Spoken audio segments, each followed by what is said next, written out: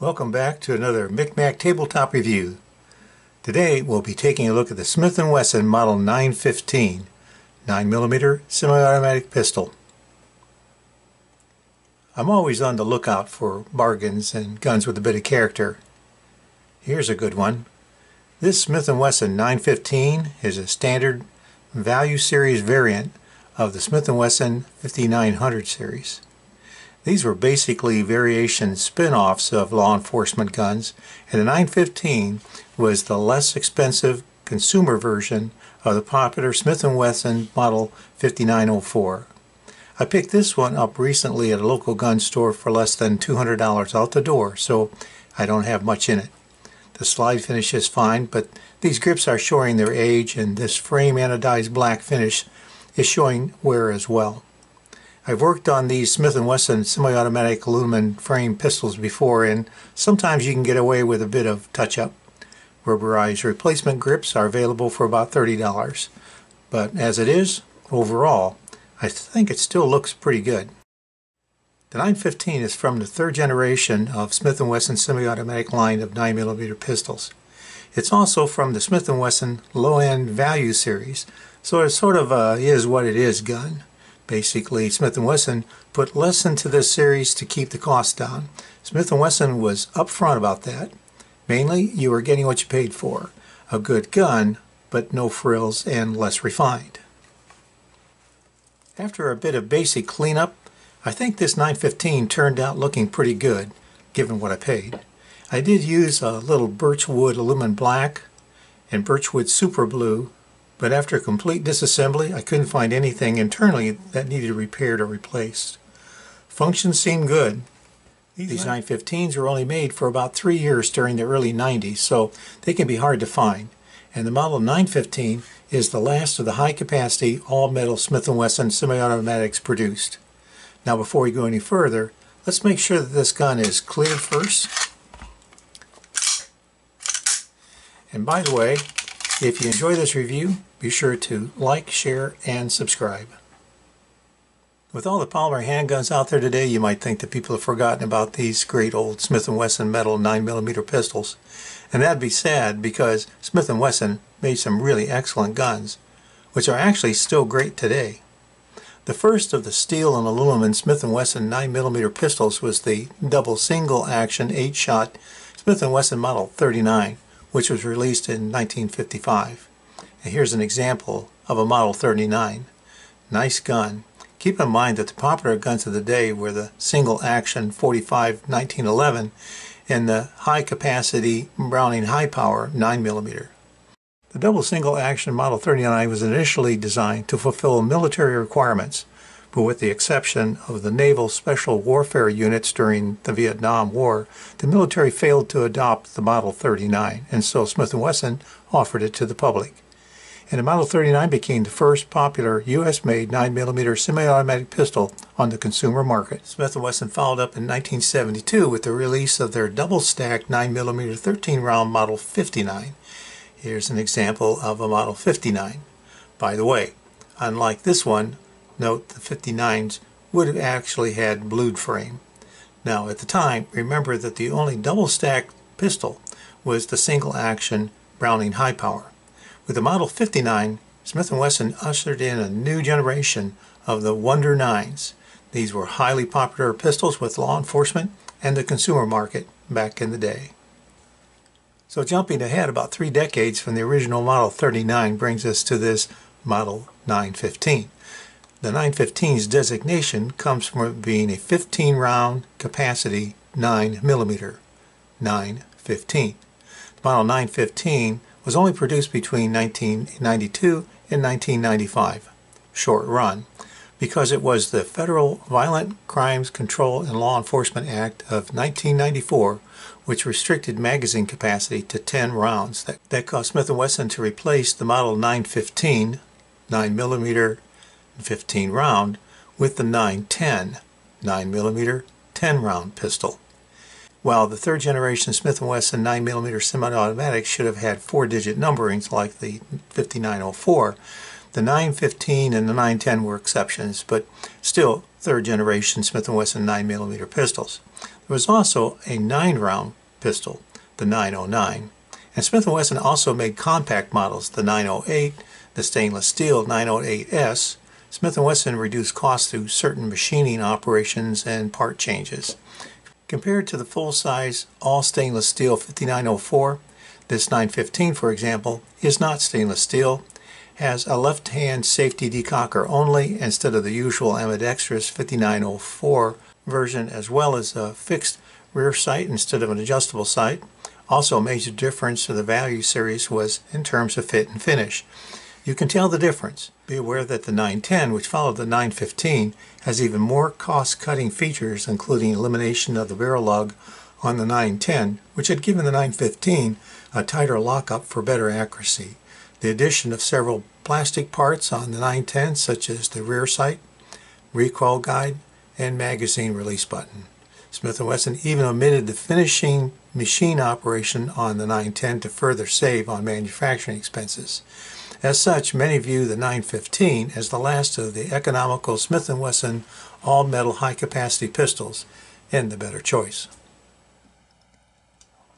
As for packaging, this was a used gun and there's no packaging. However, I've seen cardboard boxes for the 915. As I understand, 915s came with only one magazine.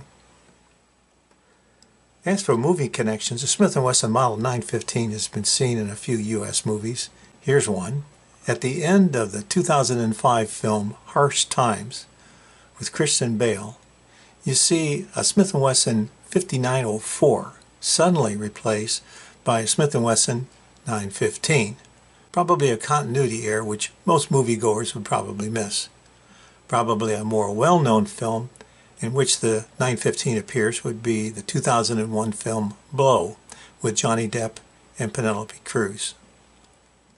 Specifications of the Smith & Wesson Model 915 include that it's a full-size double single-action recoil-operated 9mm pistol with a double-stack 15-round magazine. The 915 is one of the third-generation Smith & Wesson variations. It's got a 4-inch barrel, an overall length of 7.5 inches. It's 5.5 inches high. It's 1.37 inches thick at the grips. The slide is just under an inch thick. The frame is anodized black aluminum. The slide is blued carbon steel. The sights include a ramped fixed front sight and a dovetailed fixed rear sight. There's an ambidextrous side-mounted safety decocker here. The magazine is 15 rounds and there's a magazine disconnect safety. The gun comes with only one magazine. There's a side-mounted mag release here. Grips are nylon plastic. Unloaded weight is 28.5 ounces. As for function, this particular Model 915 functioned pretty much like my Models 39 and 59 as far as I could tell, although not as tight and smooth. It's good, but there is a difference. The 15-round magazine loaded easily enough and fit snugly when inserted. Everything seemed tight enough, no rattles or looseness. Racking the slide is very easy, actually easier than on my Models 39 and 59. The slide release, safety decocker, magazine release are all located within reach as they should be. As for the trigger, it's a 14-pound pull on the trigger in double action mode. Just a tiny bit gritty on this one. And in single action mode, there's about a 1/4 inch take-up with about a 4-pound pull. Reset is only about 1/8 of an inch. Short and crisp. It's said that the Smith & Wesson improved the trigger with each generation of these pistols, and yes, I can tell the difference. This 915's trigger is indeed a little better, but to be honest, my older Model 39 and 59 actually feel a tad better in the hand to me and just seem more accurate when compared to this 915, but that may just be me. My trip to the range with this gun was a little disappointing. I set the 6-inch targets out to 25 feet, my typical training distance. The slide failed to return to battery several times. I suspect the recoil spring was worn out. That may be why racking the slide seemed easier than on my Model 39 and 59. Whatever, my accuracy was okay, but not great with this gun. Now fortunately, I'd also taken my Smith & Wesson Model 59 pistol with me that day, so I could exchange the recoil spring from the 59 to the 915. And the question was, would that help? I set my 6-inch targets at 25 feet, which is my typical training distance. There's a failure of the slide to fully return on several of my first shots. Trigger is okay. Sights are okay.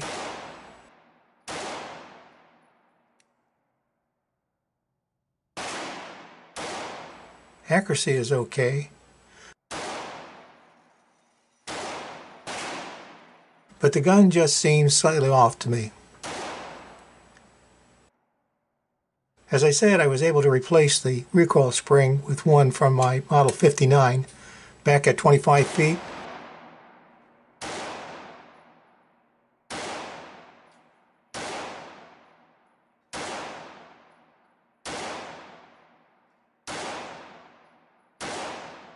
The return to battery problem appears to be solved, but my accuracy didn't improve. Maybe it's the grips. Or maybe it's just me. Okay, so replacing the recoil spring will cost me only about $8. Fortunately, Wolf Gun Springs provides quite a range of springs for the 915. However, I should point out that something about these 915 grips, they just don't feel quite right to me. On its own, the 915 is really okay, but to be honest, something about the 915 compared to my models 39 and 59 just seems a little off. And I can feel a quality refinement difference. Maybe overall this particular 915 is a bit more worn than my models 39 and 59. Or maybe it's just all in my head. Probably the main con of the Model 915 is that it's from Smith & Wesson's Value series, which means it won't be as refined or the finish as durable. Of course, compared to the Smith & Wesson 910, at least the 915 still retains most of the qualities that made the Smith & Wesson 9mm semi-automatics excellent pistols.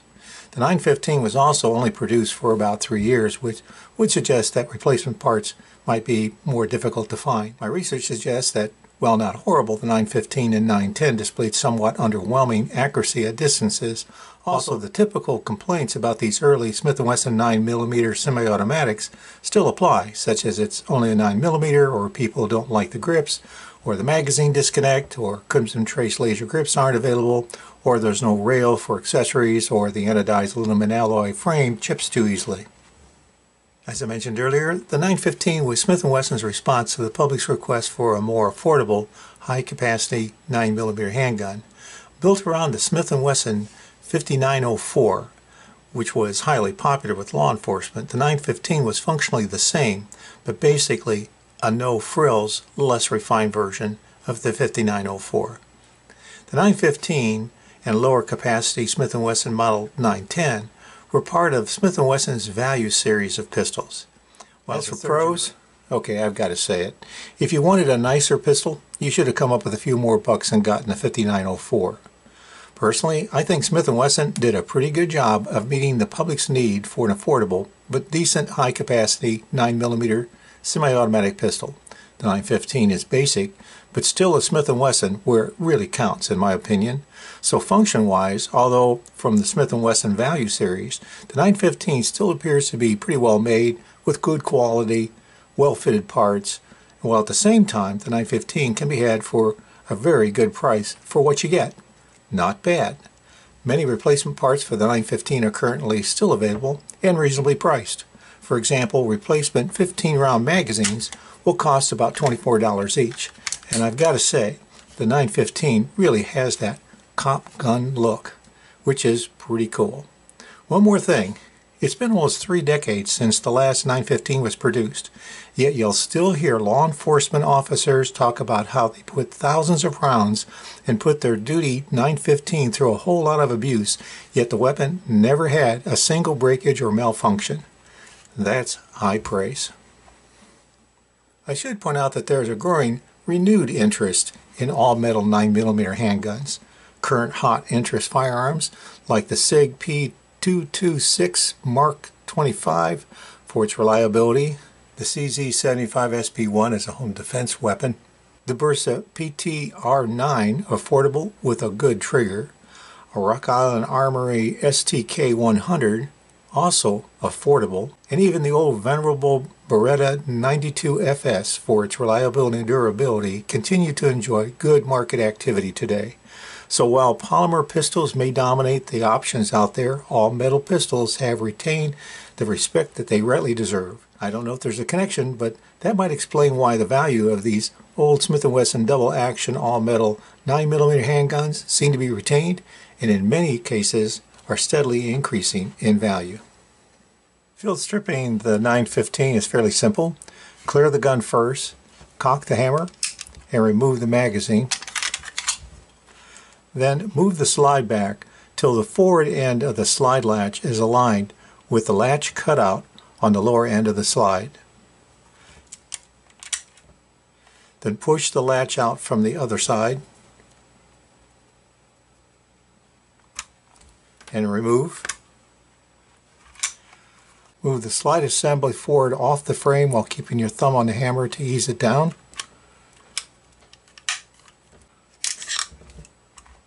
Remove the recoil spring and rod from the slide.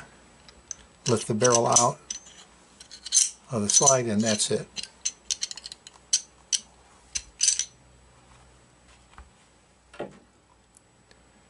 Reassembly is basically the opposite. Return the barrel to the slide, return the spring and rod, and then return the slide to the frame.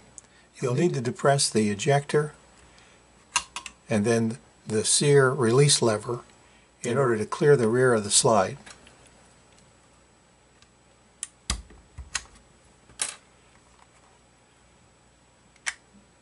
Insert the slide release takedown pin, and when the slide is in the right position, press into place.